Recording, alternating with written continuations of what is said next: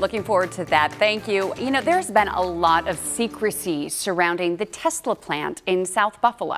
Yeah, what goes on inside the building, how many people are actually working there, and what exactly are they making? Kind of the lack of transparency has been frustrating, I know, for a lot of people, because remember, we as a state spent $750 million in taxpayer money to build that plant. And finally this week, you got some answers. We finally got some of our questions answered. I had a look inside the Tesla Gigafactory 2, as it's called, for the first time on Wednesday, but I'm not allowed to show it to you until this morning. That was one of the rules. Tesla was incredibly secretive with this tour. Our cameras were not allowed inside for the tour. The video that you're about to see is video that they provided to us, the stuff that they want you to see. Tesla officials answered some of my questions, but they would not go on camera. They did let me talk to 2 employees who they pre-screened first. Still, my time inside the Gigafactory 2 was very fascinating. Here's what I learned. This sprawling 1.2 million square foot factory in South Buffalo is the centerpiece of Governor Cuomo's Buffalo Billion. It was supposed to be a game changer in Western New York. Now this week, Tesla tells us it is on track with its hiring requirement. In fact, it said it's doing better than expected. Tesla says the state required it to have 500 people working in the factory by April of 2019. Tesla now says it has 800 workers there. Half of them work for Tesla and half Panasonic. This is the video that they provided. But what I saw inside was more robots and automated machines than actual people working in the factory.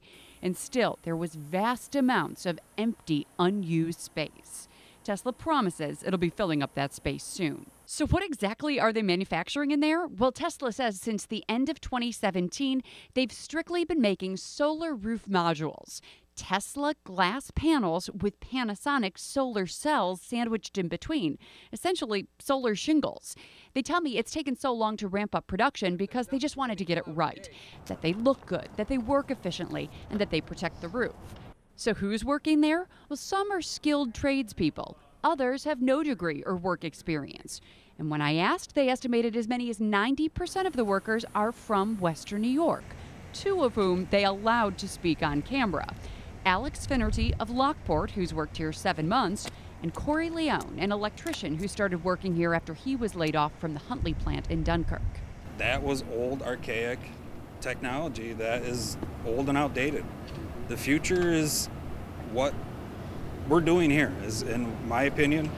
It's amazing how the product works. It's definitely a great place to work.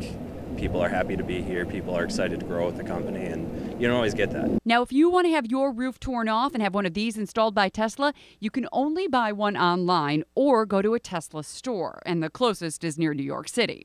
And they wouldn't tell me how much an average roof costs. It depends on how big it is, the pitch of the roof, and how much solar power you want to get.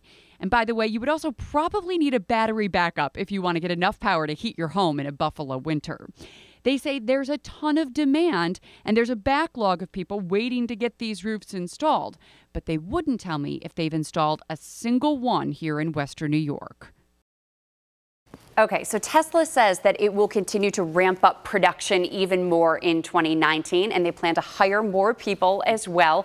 The officials I spoke with yesterday tell me that they do plan to hit their job creation numbers of their target number of 1,460 jobs by 2020, and they still plan to bring 5,000 jobs to New York State within 10 years. That's all part of the lucrative contract they did with New York State, right? It's funny when you hear Tesla, you think of the electric cars, you think of Elon Musk, and you don't think of what they're doing here in Buffalo. No. In fact, we asked, and they said that Elon Musk has never even been to this facility ever as CEO of Tesla. Still, they say that this is an important part of the company, and they are committed to the Gigafactory 2 in South Buffalo and committed to their time here in Western New York. He's going to want to check it out. I just think it's fascinating. They have a good story to tell. They have more people working there than they thought they would, and yet so secretive. It's kind of bizarre. It is bizarre. All right, let's check.